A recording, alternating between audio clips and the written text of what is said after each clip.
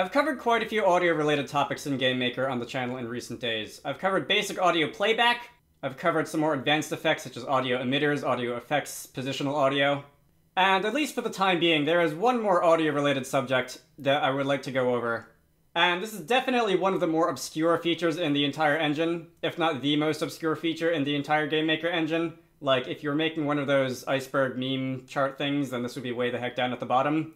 Hello all the crazy people out there, my name is Michael, I like wizards and dragons and making games, and let's talk about audio sync groups. That's sync as in synchronization, that's not sync as in like you hit the iceberg and never mind. Right, whatever. So, if you've ever wanted to make something like an adaptive soundtrack for your game, then audio sync groups are where you want to start looking. So, examples from other games that I can think of off the top of my head, in Super Mario World, when Mario is riding around on Yoshi, you have some bongo drums added to the background music. In other games, it's common to do things like when the player is swimming around in water to change the instrumentation to something more like, I don't know, like some nice peaceful strings instruments or woodwinds, versus whatever the music usually sounds like when they're walking around on dry land. I always do remember fondly in Pokemon Black and White, you can talk to certain NPCs in certain towns and they'll add different instruments to the background music. So if you've ever wanted to do anything like that in GameMaker, then you're going to want to know how audio sync groups work.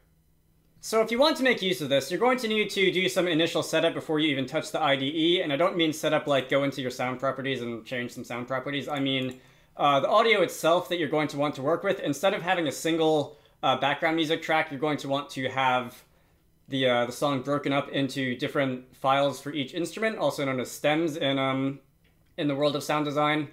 And that can be a bit of a problem if you're like me, or if you're like a lot of other indie developers and you get a lot of your music that you use in your game from various like game asset marketplaces where they might not necessarily have the music separated into stems like that for you. Although if you're working with an actual musician, then you can generally ask nicely and they'll do it for you.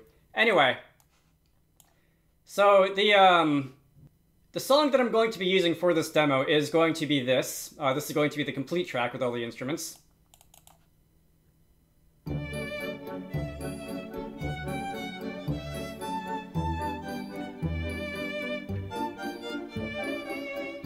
Alright, nice.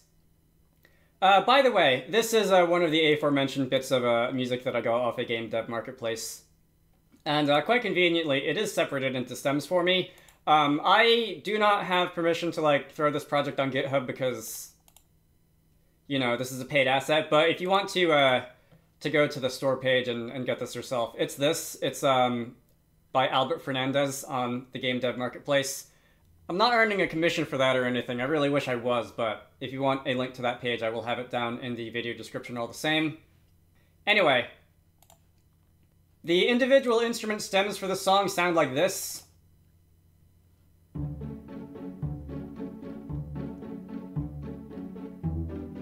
Alright, I believe that's a harp. There's also, we have some woodwinds. I believe that's an oboe. Not good with musical instruments. I think that's an oboe. Violins. There's 6 in total, so I'm going to take these 6 individual instrument stems and load them into GameMaker, and I'm actually going to like put those in their own folder so that I can keep track of them a little more easily. And let's see, I'm also going to want to name these appropriately. Let's call it BGM. And lastly, because I did just import 6 separate pieces of background music into the game, I'm going to want to make sure that in the sound settings, the attributes are all set to compressed, because if they're not, those are going to inflate the size of the game files quite a bit, and they'll take up quite a bit of space in RAM when they're loaded. Okay, they now have somewhat saner names. So firstly, I'm going to need to create an audio sync group, and this is something I'm going to do in the players create event, or if you're doing this in your own game, you might put it in like the game, like something game start event. I can do that by calling the audio create sync group function. This is going to take a single argument, true or false, whether or not you want this whole thing to loop. I'm going to set that to true because I do. This is going to return a reference to a new audio sync group, so I'm going to want to save that to a variable. I'm going to call that BGM group. And now we want to start adding individual songs to this BGM group. So I can say audio play in sync group. It's going to take the sync group ID, which is the one I just created, and it's going to take the reference to the sound that I want to include, which is going to be BGM stem 1 percussion. And I'm going to want to do this to all 6 of the sounds that I just added. So sound 2 strings, woodwinds, violin, not violins, which is what it sounds like when I say this half the time, and chromatic percussion. So if you just do this, we have prepared an audio sync group. It won't play automatically or anything like that. Despite the function being called audio play, it's not actually going to play anything until I tell it to play. I'm not going to run the game now, but if you did, you would just hear silence. To actually play this, we can say audio play sync. Okay, fine. Is audio sync group play? It is. Oh, for the love of God. Audio start sync group.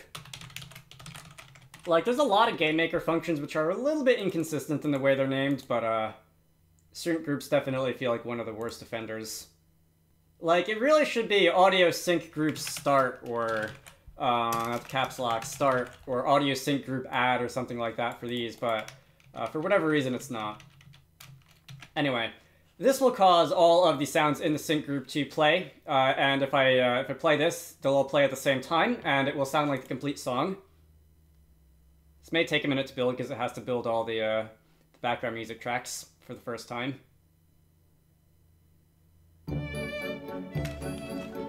Okay, very nice. So this on its own isn't the most interesting. We're basically playing one track for the price of 6 at the moment, which isn't the greatest deal, but if you were to say audio sound gain, and if you were to set the volume of, I'm gonna try and let's say mute what I think is the loudest track in this this entire collection, which would be the strings, and I think violins are also fairly loud. I want the effect to be immediately noticeable. I don't want it to be just like the subtle lack of an instrument in the background. Okay, if I were to run this, that sounds very different. So we're now playing without the harp, and we're playing without the violins in the background. And this creates a much different effect than the main song does. It definitely sounds different. The player would notice the difference. And where this gets even cooler is you can not only change the volume of these instruments on the like in the create event when you initialize a sync group and before you start playing, but you can do this at any time. So I'm going to take a super basic example, and if the player is on one side of the screen or on one side of the room, I'm going to have some instruments play, and if the player is on the other side of the room, I'm going to have other instruments play. So in the player step event, I can just say if x is less than room width divided by 2, we're going to have some of these instruments play, and if else, we're going to have some other instruments play. So if you're on the left side of the room, let's have the how about strings and woodwinds playing, and if you're on the right side of the room, I'm going to have the violin and the brass playing, and that should sound quite cool.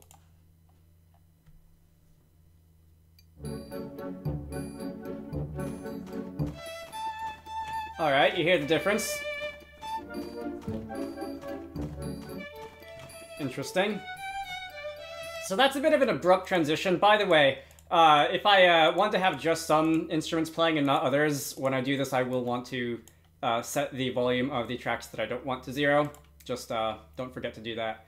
Anyway, that's a bit of an abrupt transition. So let's say that instead of having a hard cutoff when I enter a new area, I want a crossfade of the instruments over, let's say, the duration of a second, which is going to be 1,000 milliseconds. So if I set the time of audio sound gain for each of these to 1,000, then we're going to have a smooth transition.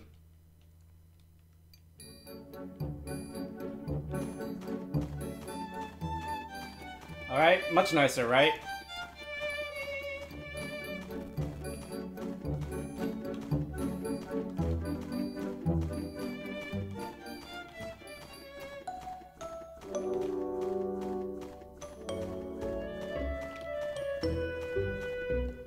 Interesting, right?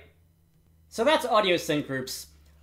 As you can probably imagine, they also come with a handful of other functions such as audio sync group, is playing, is paused, audio pause, pause sync group, audio stop sync group, and the usual audio playback related functions. I'm not going to go over each and every one of those. You can tell what they do by the name. There is a fairly unfortunate limitation in these, however, in that legend has it, and this is the story that I was told, and I haven't verified that it's true or not, but apparently audio sync groups, the reason that they're such an obscure feature is that they were added to the engine basically for just a single game a long time ago, for use in a single game that needed them. I don't know what that game would have been. Hey. And since then, they haven't really gotten a lot of attention. You can't do a lot of things with audio sync groups, such as you can't play them on emitters, which kind of takes a lot of the modern audio features that GameMaker lets you do with things like effects and audio buses and whatnot out of the realm of possibility for these things.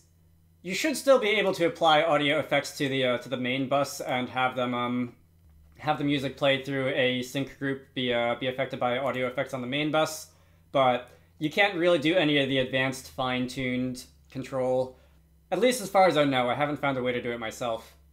That definitely sounds like a feature request waiting to happen to GameMaker to give audio sync groups some love, because they are really cool, and I can definitely think of a few people who would probably have a lot of fun making a game with an adaptive soundtrack, at least assuming you have the development resources and the time and energy bandwidth to work that closely with the composer. I might write a feature request to bring sync groups up to code with the rest of the audio engine, and put a link to that in the video description as well, which you can go and upvote and comment on and whatever. Anyway, that's it. These are really cool. Leave a comment if you knew these existed, or if you didn't know these existed, or if you have some fun ideas for things that you can do with these. If there is currently a way that you can make these work with audio emitters and whatnot, let me know that too, because I'm not aware of any. This is probably the last audio video I'm going to make in GameMaker. GameMaker has talked about adding support for FMOD to the engine at some point in the future, but that hasn't been mentioned in a while, and I assume it's a long ways off. I assume that's like a new runtime thing. FMOD, for those who don't know, is a professional-grade audio middleware, which lets you do all kinds of advanced audio effects in games and stuff. Someone named mstop did make an unofficial extension for FMOD for GameMaker a while ago. It should still work in modern versions. I haven't checked in a while. I know there's a 64-bit build for it, but I think I'm done talking about audio in GameMaker for now. So, my name is Michael. I like wizards and dragons and making games. As I mentioned before, I unfortunately cannot post a GitHub repository containing this project in the video description because I do not have permission to distribute these files outside of an actual game. However, I try to post about 2 game dev videos a week, one tutorial like this, and one Let's Make a Game, currently a 3D Zelda-like wizard game, so if any of that appeals to you, feel free to subscribe. I have a Patreon, so if you want to contribute to the channel, links to that can be found in all the usual places, and I would definitely appreciate it if you were inclined to pledge. I hope you all found this useful, and I will see you all later. Special thanks to Zenjamin, Vitro V, Squarecrow, Syndra Larson, Manta Ray, GameMaker, Edward Holt, and DJ Gibbles for supporting these videos. If you want to contribute to the channel, head on over to the Patreon page down in the video description to join the fun.